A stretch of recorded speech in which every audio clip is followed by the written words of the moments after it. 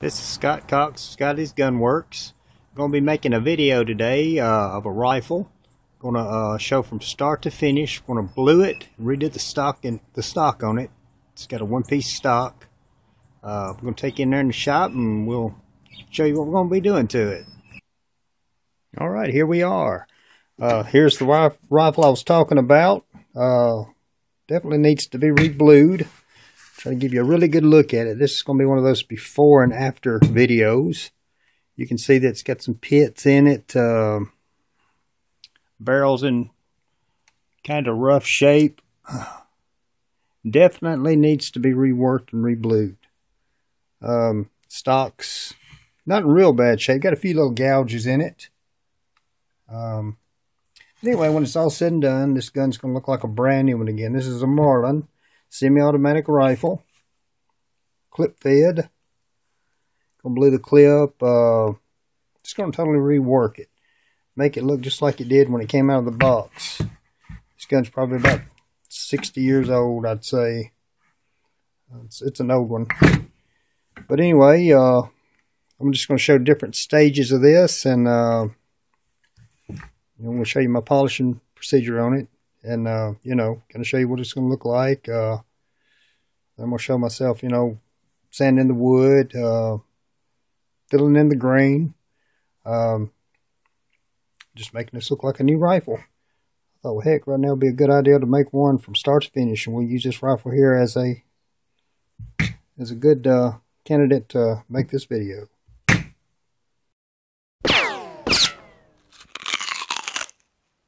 Okay, here we are a little bit into it. Kind of wanted to show y'all how greasy and dirty this gun is. Got a lot of old grease. It's pretty much turned to varnish, I guess. It was really affecting the action of the bolt. But you get a really good look at this. I want this to be one of them videos from start to finish where I can give you as much detail on everything as I can. Gun is in really dirty shape. The parts and all seem to be in really good shape as far as any wear, but just got a lot of you can see the years where the gun had not been cleaned. I done got the internals out of it. And by the way, this is a Marlin Model A1. If you're not familiar with that, it's just a really old Marlin. It dates back quite a while. It's a really good rifle. It's just a really old one. But got all the parts here out of it. I'm going to clean all them up, see how dirty they are, and of course I'm going to show you some after effects as I go.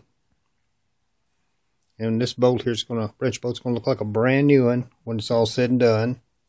But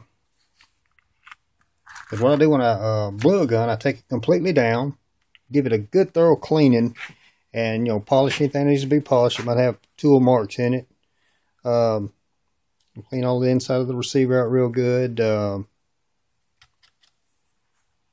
don't see any sense in taking the receiver from the barrel, but I might. We'll just kind of play it all by ear and see. The first thing I like to do after I take a gun apart, took all the parts out of it, and hadn't cleaned it in there yet, but I'm going to here directly. But the first thing I like to do before I do anything is re-crown the barrel. I don't know if you can tell anything about that or not, but anyway, the barrel is re-crowned. That's the first thing I like to do, because you have to put it in a lathe, and after you get that side all polished up, you don't want to mar it up with the chuck, that's in the lathe. But there's our crown. Crown's finished. Looks really good. Done started polishing on it. I don't know if you can tell very much about that or not in this particular light.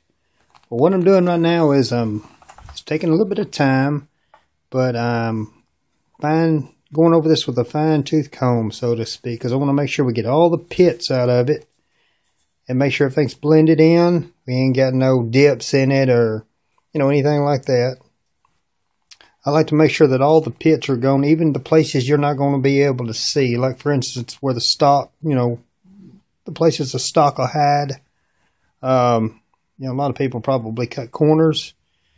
Not me. I want to make sure that gun, if that customer ever takes this gun out of the stock and he looks up under the bottom of it, it's going to look just as good under there as it does on top. because that's the way it would have looked at the factory. And this particular gun right here, I said I'd pull the barrel off the receiver and get in there, because it's a whole lot easier to get that good and clean, because this thing's got a pinned in ejector, which is basically just like a pin stuck out in there, and the bolt will ride on it, and when it comes back so far, it'll hit that pin, the empty shell will, and with the help of the extractor claw, it'll fling it out. But it's just a whole lot easier, you know, to get in there and clean it at this end than it was the other end. And the barrel wasn't that hard to get off. It's just a pressed in barrel, held in with a pin. You know, like so. I'll put me an index mark on to where I can make sure that I put it back exactly how we took it off. But that's just one of the situations, you know, you get into. You know, instead of working around it, I like to, you know, make sure that cover all the bases, right down to a really good thorough clean. So I'll probably use some other cleaning brushes and stuff like that to get that right in there real good. You know, that way it'll blue up real nice, and you know, when you pull the bolt open, you'll be able to look up in there and see all that's nice and smooth, and it ain't all, you know, still got lead and stuff stuck all up in there. A lot of times you can't get any pits out that might have formed in there, but you can clean it up real nice. In this particular case here, I don't believe we got any pits in it anyway, so it should clean up rather nice. Okay, I got it chunked up on the vise here that I built. I know y'all probably seen that in other videos, but anyway, what I do is I chunk it up on the vise, and then I will take and you know, use sanding blocks and just do some hand sanding with regular sandpaper. Then I'll use me a electric sander, you know, and I'll do the whole stock like that. Then I'll detail it, you know, with a sanding block, or just, you know, just use a regular piece of paper, you know, just depending on the situation, like back in here and, you know, places like that. Get that right there real good with a sanding block, kind of get everything back flat again like it's supposed to be, and, you know, across the top of the channel here. I did want to point this out. If you're going to attempt to do this at your house, you know, and refinish your own stock, I always like to leave the butt plate on there, and that way when I'm hitting it with a sanding block, all that sands in together with the wood. That's just a little tip that'll, you know, kind of help you out. So just remember to leave the butt plate on there and then sand it all in together, and then you can, you know, after you get your stock ready to put the finish on it, you can take the butt plate off and then just polish it. And that way it's got a really nice custom fit, nice polish on it, and it really blends in together really good. Okay, there we are. We got it all sanded down nice and smooth, all the little bad places out of it. I don't know if you can tell much about it or not, but it's pretty slick. So now what I'm going to do is I'm going to take the butt plate off, and then I'm going to put all the hanging gear on it. So when I go in there and hang it in the stock room, I was attempting to take this in there and put the stain on it, but I noticed that the hole here was stripped out.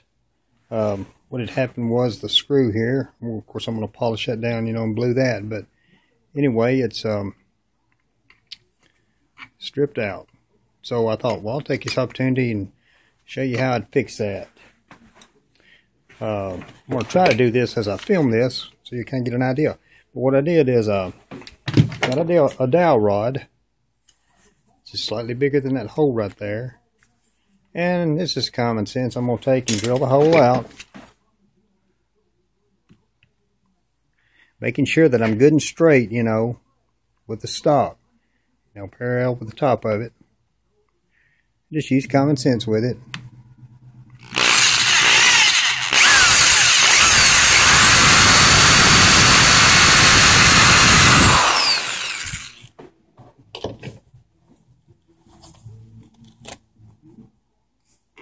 It's good and snug the way it's supposed to be.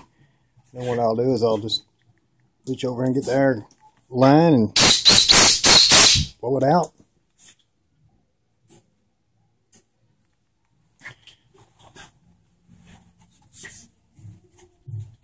Put a little glue in it.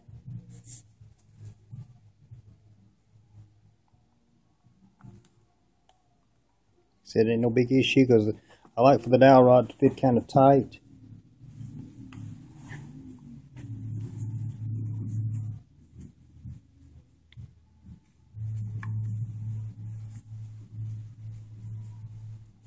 What I'm going to do here is I'm going to cut this dowel rod a little bit.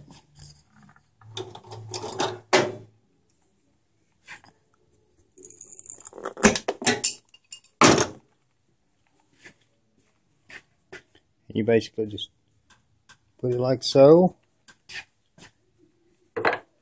Take your little hammer.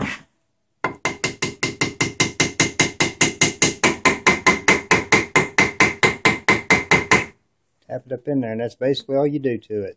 And then what I'm going to do next, I'm going to take it, I'm going to cut it off, and then I'm just going to flatten it out.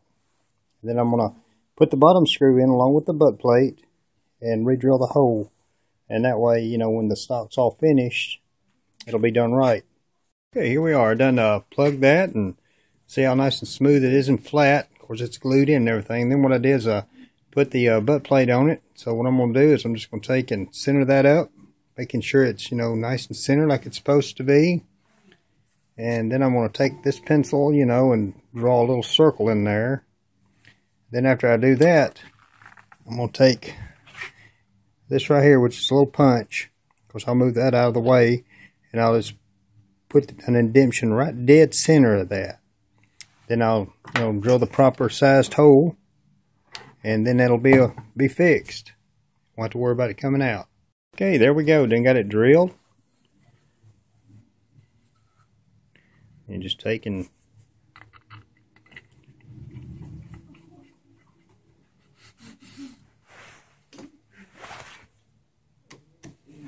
sure it's gonna be the proper size. It's perfect. Yeah. And there we go. That's how you'd fix a stripped out hole on a stock. There it is with a base stain on it. So what I do is I put a base stain on it. Then after I get the grains all filled and a nice smooth texture to it, I'll spray it with another stain, which will be a little bit darker, a lot more shinier. This particular one here, we're going to put a standard finish on it.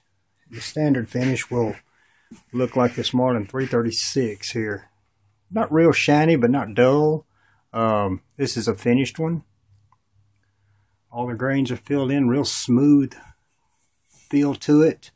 Stock in forearm. This is a black walnut stock, and that's a birch stock. Still got several more coats I want to put on it. Then I'm going to spray it with a stain, you know, which is going to darken the wood up. Just kind of wanted to give everybody a little bit of an update on it. Fixing to go in here in a little bit and put the rifle back together. But there we are so far. That's true oil I put on that. Just filling in all the grains, which this is a birch wood. There ain't a lot of open grain in that. Just took it out of the bluing basket. Just fixing to reassemble it. Kind of wanted everybody to look at it, you know. Kind of want to take you through this step by step. Gun turned out really nice.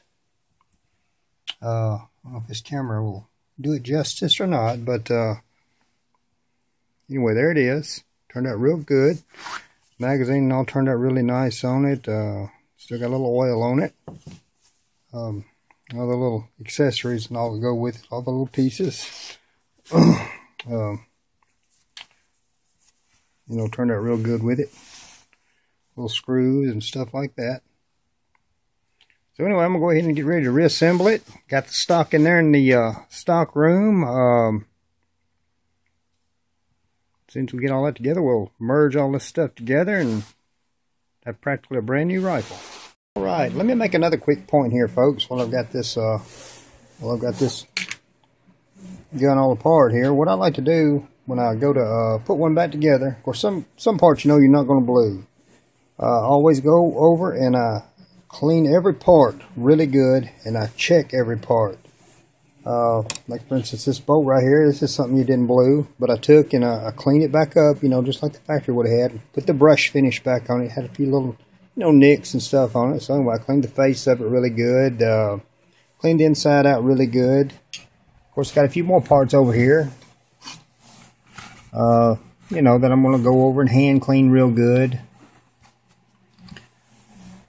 What I'm saying is, whenever I blue a gun, I want to make sure, and I may have done mentioned this, but everything is thoroughly hand cleaned. And inspected, and then I put everything back together and, you know, time everything back like it's supposed to be. That's just one of the services you get, you know, when you let us blue the gun for you. And let me just say, we really appreciate it, appreciate the privilege of doing it. Just want to get you back a gun that looks like it did when it was brand new. You know, this old rifle right here is probably close to 100 years old, I'd imagine. It's pretty old. I'm going to do some research on it and give a good description of this particular rifle here at the end of this video here. Got the trigger mechanism all in it and everything. Looking really good. Fixing to reassemble the bolt. Been here since about 9 o'clock this morning. It's about 9 o'clock at night. Been here a good 12 hours. Not complaining. Glad to do it. The Marlin A1. Got the detachable box magazine. There it is. I'm going to try to give you a really good look at it. That's got the standard blue on it. There it is, all fully assembled. Got it all assembled and test fired it a while ago. Shot it about 2 times. It shot really good. Shells out with no problem. That's got a birch stock on it, as you all remember me sanding it all down. I put the walnut finish on it. And then I put a true oil finish over that. Turned out really good. This particular rifle right here was made around 1935 to around 1946. On the information that I obtained.